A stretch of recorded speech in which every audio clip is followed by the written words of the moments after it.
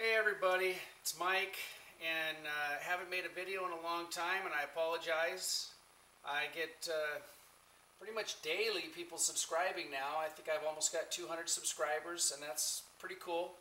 I've got a lot of hits on the videos, so obviously people are interested in art and carving and hobbies and all that. So I just wanted to go ahead and make another video.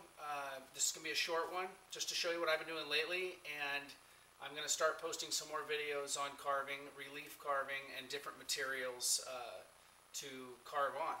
And also some other objects that I've made recently that may be fun for you and for the kids. So I'll tell you on a recap, the cow bone is what I have been carving in and started carving in originally. And I got it from Petco. It's the bone that you can buy there for the dogs. It's clean, it's hollow. I don't get the stuff that was put inside of it because it stains the bone. So don't do that. This was only $3.29. And this is one I finished recently. This is another one that I did. It's got orchids and a hummingbird that hooks around. And then what I did on the ends is I added some maple after I flushed out the ends with the sander so it's nice and tight. And then also ground that down, sanded it down, and put a coat of Deft on it. The bone I actually soaked in coffee to give it that nice tan color. And then I think there's a coat of clear over the top of this bone also, because you'll find that with people touching it in hands, it gets dirty, hard to clean.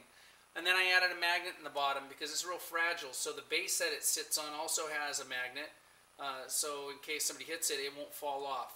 I don't want to have this one break. The other one I made that you guys may have seen, the other carving with the hummingbird, that one fell and broke into a bunch of pieces, so kind of a bummer. So that's that. And then what I got recently is a elk leg bone.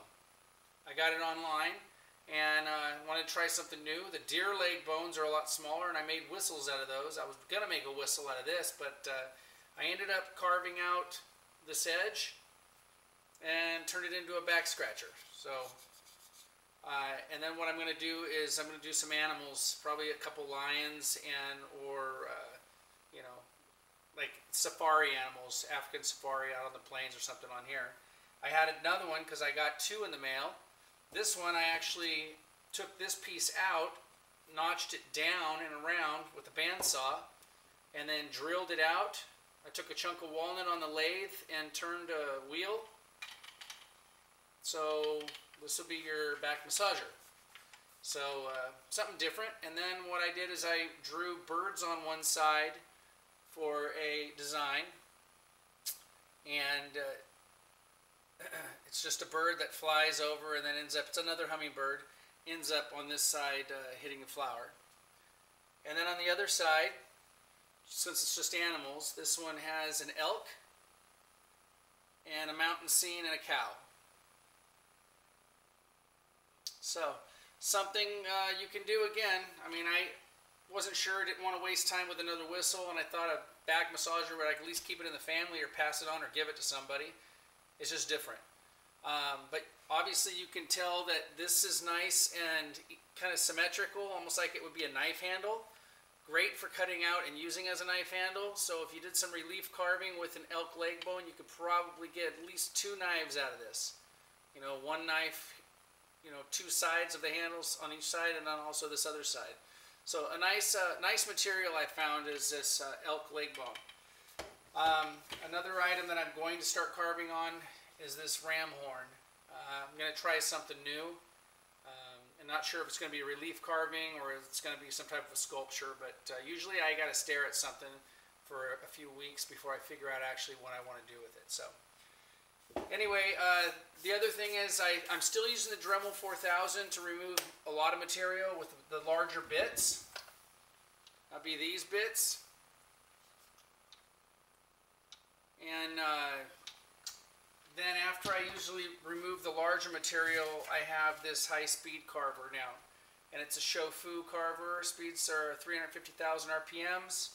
And I have several bits that I use, like these dental bits. Great for doing detail work. and I ended up going to my dentist, and which what you should do, rather than, if you have one of those, if you have one, you probably have already figured this out. But if you don't and you're going to get one, don't spend a lot of money on the dental bits. Go to your dentist, hopefully you go to a dentist, and ask him for the to save you the bits. So I go there, and I went there last week, and they gave me all these bits. So what they think is dull, which I appreciate since they work on my teeth, they get rid of. However, what they think is dull is perfectly sharp enough for us to be doing relief carving in wood and in bone. So anyway, you guys have any comments, please post them. If you have anything that you want me to go ahead and make, I'll go ahead and try to do it. I had a request to make a antler pipe, and I'm going to make a couple different designs I've done before. One's going to have a nice pipe inside the antler, so if you used it, you wouldn't taste it in the antler and it won't burn. The other one will just be kind of a country style antler pipe. And then I also had somebody ask to do some carving in either in the ram horn or buffalo horn, and I'll go ahead and do that. So again, please make comments, ask questions, and let me know what you guys would like to see, and I'll go ahead and post another video soon. Okay? Hope you guys have a great day. Talk to you later.